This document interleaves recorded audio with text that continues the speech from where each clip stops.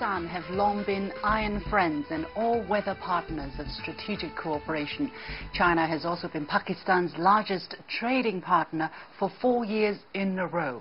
However, Pakistan's trade deficit with China, which accounts for over 30% of the country's overall trade deficit, further widened last year. How is Pakistan using its guest of honor status at the first China International Import Expo to explore opportunities in the Chinese market and to overcome the trade imbalance between the two sides? I'm pleased to be joined by His Excellency Asad Umar, the Finance Minister of Pakistan. Mr. Umar, thank you very much for accepting our interview. Most welcome.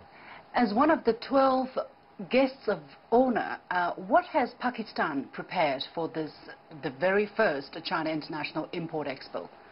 Well, there's a big Pakistani delegation here. We've got almost 75 companies which are either already exporting into China or some of the prospective exporters who are here. We've got a big pavilion. So both the government as well as the private sector is here in significant strength because it's a unique opportunity. We were discussing this evening. It's probably the first import expo in the world. Countries hold export expos. This is the first time a country is holding an import expo. Well, I understand that Pakistan has prepared a wide variety of products such as textile or leather goods or sports goods, surgical equipment. How would you describe the competitiveness of Pakistani exports in the global market? For some of these products that you have just mentioned, Pakistan is considered either the global leader or amongst the leaders. Sporting goods, the most famous thing which everybody in the world recognizes, of course, is the biggest sporting event in the world, which is the World Cup football. And for many, many years now, the World Cup football is played by footballs made in Pakistan. And in different sports also, there's really world-class products which come out of Pakistan. Surgical goods, outstanding products which come in. Textile is the biggest export of Pakistan. Generally, when big textile expositions take place, the Pakistani pavilion is called the home of home textiles. So particularly in home textile, it's very, very big. It's big in denim. People around the world like jeans these days. Even the Chinese wear a lot of jeans, so a lot of denim manufacturing taking place there. It's a variety of industries where Pakistan has got globally competitive products. However, when we look at the volume of trade or the balance of trade, it seems that there's a lot to be worked on. For instance, in the fiscal year ending in 2018, the overall trade deficit of Pakistan stands at some $37.7 billion US, and about over 30% coming with China, meaning Pakistan's trade deficit with China stood at $9.7 billion US, if I'm correct. So how does Pakistan see the reasons behind such huge trade deficit with China, and that it has been expanding as well over the past years? What has been the impact of such widening deficit? Okay. Actually, the trade deficit with China is probably even a little bit more than that. But that's not China's fault, and mostly this increase in trade deficit that you talked about is actually because of something good. There has been a lot of investment in Pakistan under the framework of the China-Pakistan Economic Corridor, and there's almost 10,000 megawatts of power projects which have been set up, and these investments have led to machinery imports into Pakistan from China, and that has increased the trade deficit. Pakistan has traditionally not been an export-oriented economy. It's our experience, our growth trajectory has been somewhat different from what the East Asian countries, including what China has gone through, where there has been a very, very strong export focus. And that's something that the new government is trying to change. Clearly, the East Asian strategy of the last 50 to 60 years has worked. It's lifted more people out of poverty than ever in human history. And therefore, we'll be making a very conscious effort to diversifying our export base and putting much greater focus on exports rather than domestic consumption. I understand that China and Pakistan are also negotiating phase 2 of the free trade agreement between these two sides so that they can boost trade and boost mutual investment probably. And I understand that 10 rounds of negotiations have been held. Where are we in terms of progress? Is there any likelihood, is there any chance that the agreement can be reached before the end of 2018? Before the end of 2018 might be difficult, but that's again, as I said, was one of the major points that was discussed in the meetings with the Chinese leadership. In fact, there is a follow-up meeting which will be taking place next week, as early as next week. So the fresh discussion or resumption of the FTA dialogue will take place starting in the next week or so. The target is by April, when the next round summit takes place. Before that, we should have concluded it. There is interest in it from both sides. Both Pakistan and China want to conclude it and move towards an even more deeper economic engagement between Pakistan and China to take full advantage of the China-Pakistan Economic Corridor, which is probably the flagship Belt Road Initiative project right now. And we want to showcase it for the world to show the benefits of this relationship.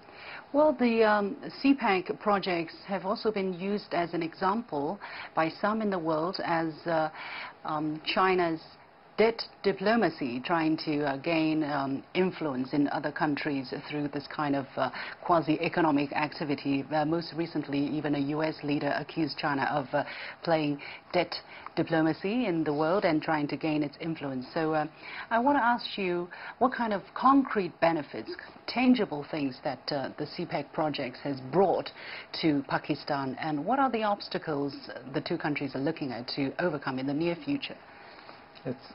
You're absolutely right, and I've been hearing some fantastic claims.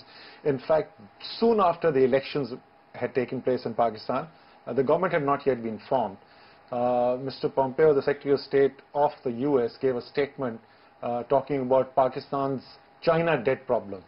And I wasn't yet sworn in as a minister, but it was widely understood that I will be the incoming finance minister. So I had to respond, and I had to say, what did you say? That Pakistan has a debt problem for sure, but Pakistan does not have a China debt problem. And I had suggested in a friendly manner to Mr. Pompeo that he should worry about his China debt problem rather than worry about Pakistan's, because the US owes China $1.3 trillion. China is the biggest lender in the world to the US. The whole idea of CPEC being some kind of a sinister plan by China to cause economic problems to Pakistan is absolute nonsense.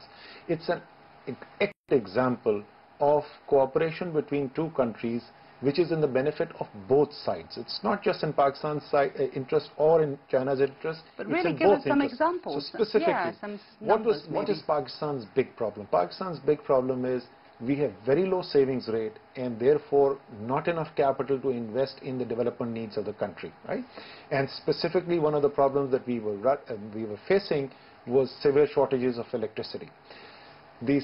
About 2/3 or a bit more than that of the total CPEC investment went into the power generation sector. So Pakistan got the capital that it needed, the finances that it needed to set up this power generation capacity. China, on the other hand, has surplus capital and it wants to deploy that capital in the rest of the world. So it got very good returns, handsome returns for the capital which it deployed under the CPEC umbrella in Pakistan. And of course, the Chinese high-tech products got exported into the country, into Pakistan. So both sides gain from it, and this is just the cooperation that that you would want to see between two countries. Well, just now you were talking about the debt problem being not a China debt problem, but an overall debt problem. However, by the second quarter of 2018, the external debt of Pakistan increased to $95.1 billion US. So could you break it down roughly to us? How much of it is owed to China and how much of a burden is it really to Pakistan? Okay, the country debt, the government-to-government debt of Pakistan that it owes to China is less than 10% of this total, and it's about 10% of the total public debt that Pakistan owes. So 90% of the public debt that Pakistan owes is owed to countries other than China, either to multilateral institutions or other bilateral lenders. So as a total portfolio of Pakistan's public debt, China debt is, as I said, barely about $1 out of $10. So it's not a very, very significant number. And the issue is the problem that Pakistan faces actually is not even that the debt is very big. Because if you look at our total debt as a percentage of our GDP, it's high, but it's manageable. The big problem for Pakistan, the reason why debt sustainability is a problem in Pakistan is we don't have enough exports. We just are not generating enough foreign currency inflows to be able to service this debt, and that's a fundamental problem. Pakistani goods need to be competitive, right? You are competing with goods from all over the world. Although we are iron brothers, but the consumers ultimately will pick the products based on their merit. So what are some of the things that Pakistan is doing with the help of China to really boost export from Pakistan? If you break it down into like 2 or 3 critical elements, one is infrastructure. You need infrastructure to have high productivity capacity to produce competitive goods, right? And that's what CPEC first phase was about. It was all about infrastructure, power generation, road networks, ports. The second element is the skill level of the workers in the country. Productivity levels will determine your competitiveness. And Pakistan has made that a priority. It's, if you know a little bit about the political party that I belong to, it was all about youth orientation. And getting the right skills for the youth is really one of the highest priorities. And even in that, China is now partnering Pakistan. And the expansion of the CPEC framework, which is taking place right now, an MOU got signed yesterday, which is about socio-economic development. So we are even looking at partnership and skill development transfer. And then the macroeconomic policy reorientation that I talked about, putting all those factors together. Pakistani workers are hardworking. They go all over the world. Half of Middle East has been built by Pakistani workers. Even the intellectual talent of Pakistani, the best universities in the world, the top companies, corporations of the world, you'll find Pakistanis there. It's just providing them the right environment, the right policy mix in Pakistan, and they'll produce goods which people in Shanghai would want to buy. Well, just now you talked about the first phase of the CPEC, and actually your new Prime Minister Imran Khan, before he visited China, he was talking about a new phase of the CPEC project. He was talking about inviting more Chinese investment and creating special economic zones. So would you want to elaborate a little bit more on that, and what can we expect in terms of bilateral ties of this new phase? Yeah. As I said, the first phase was about infrastructure. That was the priority for the first phase. The next phase is all about now converting this CPEC, which is the China-Pakistan Economic Corridor, into a true economic corridor, which means it's about industrial growth, agriculture, trade. So the focus of the next round is all going to be about getting our agriculture more productive, creating agricultural surpluses, making our industry more competitive, particularly export-oriented industry, and using the special economic zones to export out of Pakistan to anywhere else, to anywhere in the world, but particularly also to China. So that's the next phase. And what people are going to see in Pakistan as a result of this is very significant job creation and significant export acceleration. The 2 biggest objectives for the current government are exactly these objectives. Job creation, employment opportunities for the youth, as well as export growth. And CPEC partnership is now moving towards exactly that direction. Thank you very much. We're going to leave it there. The Finance Minister of Pakistan, Your Excellency Asad Umar. Thank you very much. Most welcome.